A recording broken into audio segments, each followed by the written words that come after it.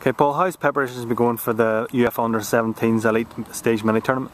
Well, to be fair and honest with you, we had decent preparations up to today.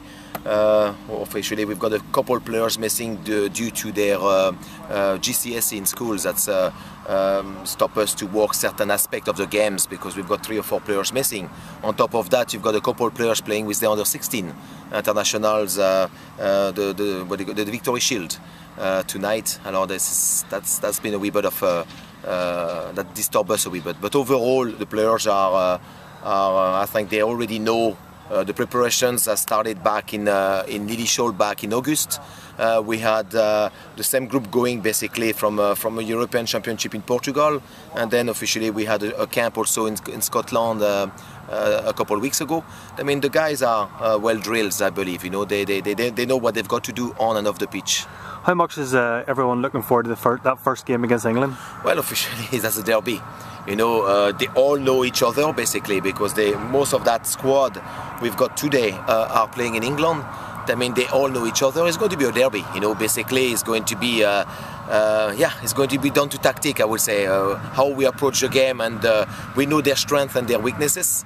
We visualize a couple games on the DVD, and we are preparing ourselves like you know now for the England match. Your other 2 games are against Spain and the host Belgium. How much do you know about them? They're different style of play altogether.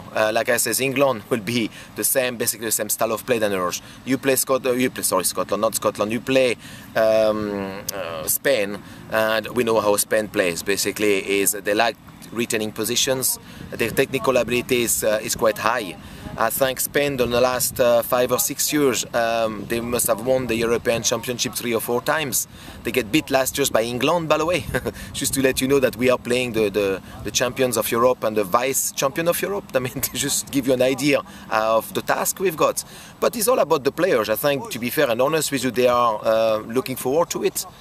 This is the type of matches you want to play, and they know the guys, and they are looking forward to it. You know, you prefer playing, with all respect to any different nations, you want to play the category A nations like the France, the French, the German, the Portuguese, the Spanish, the English, and so on. That's the type of match you want to play against.